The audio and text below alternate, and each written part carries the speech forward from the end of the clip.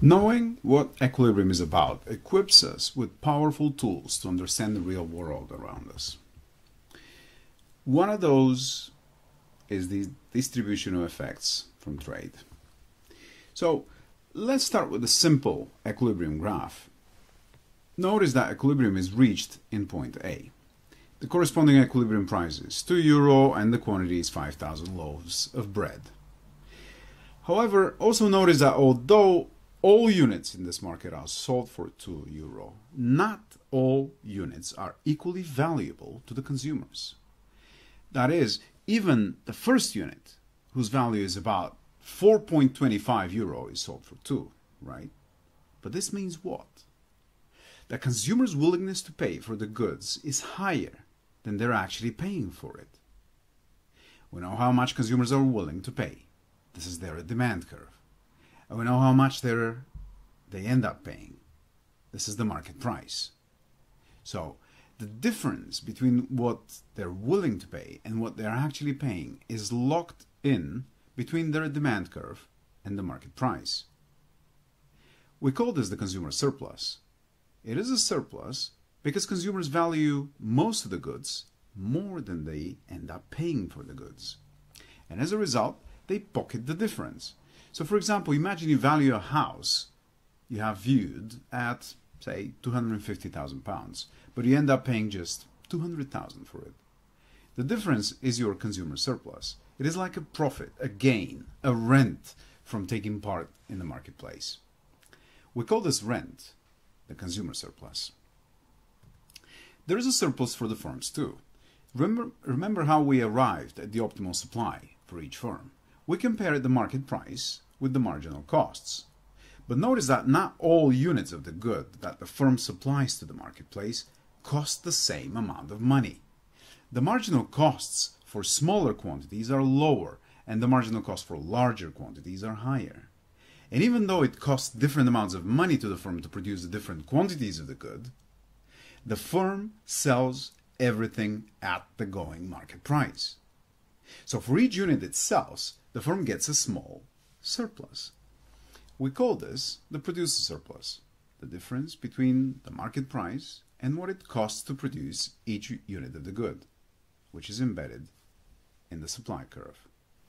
So if we sum up the consumer and the producer surpluses, we will end up with the total surplus in the market. Notice that this is the theoretically highest surplus that both consumers and firms can get to.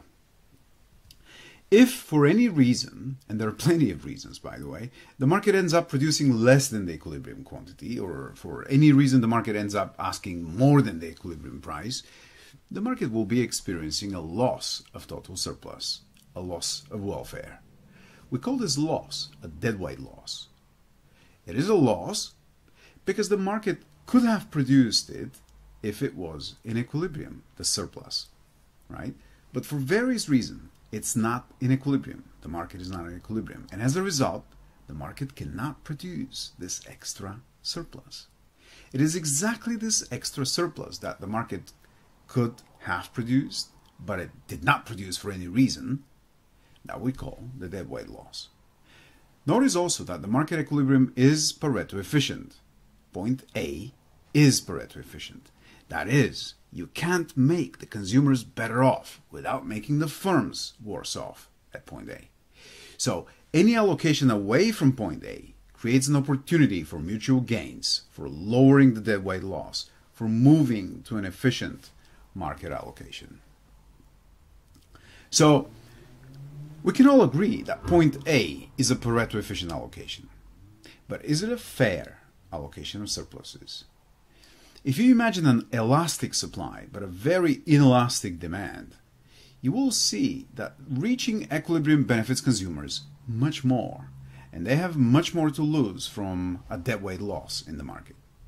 So firms can argue that creating a deadweight loss in this market is not a big deal because they don't lose much. But as economists, our job is to look at both sides of the marketplace.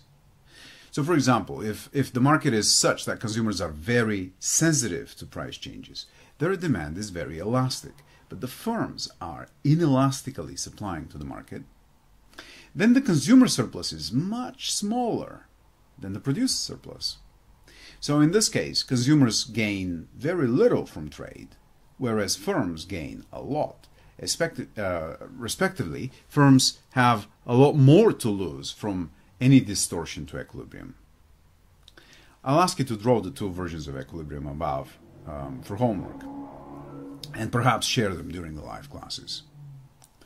So, to summarize, the market creates gains from trade for both sides, the consumers and the firms.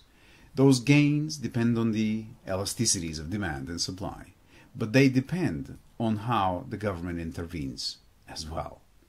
It is the government intervention we're discussing next. Thanks for watching. See you in the next video.